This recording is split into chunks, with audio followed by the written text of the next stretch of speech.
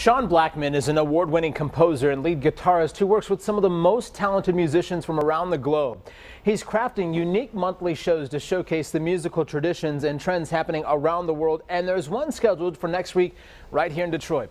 Here with the details is Sean Blackman himself. Thanks for being here on this Easter morning, getting up early with us. Take us through this music. What fuels this music? Well, it's musical sounds from around the world is the arena that I play in. I love music from so many different countries, and what comes along with that is musicians that play these really cool instruments, and there's dances that come along with it. And so what I do is I find them lurking about our Metro Detroit and hiding in their cultural pockets, and I create public platforms to bring them together, and always bringing a Detroit edge to the music through, you know, a jazz funk drummer and rhythm section, and it's all about being non-authentic and but just bringing these beautiful colors together. So, real quickly, tell us about the song that we're about to hear. What fueled that song, and just briefly talk about that song. Well, to talk about that song, I also want to talk about the show.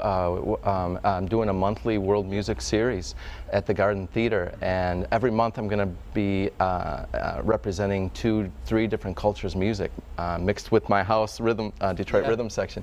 And this month we're doing West Africa and Brazil, and the song we're going to play is by Sergio Mendes in Brazil '66, and it's entitled Batucada. Batucada. Before we get to that, I want to let you know we'll have more information on how you can get a CD and more information about the concert on our website, WXYZ. Take it away.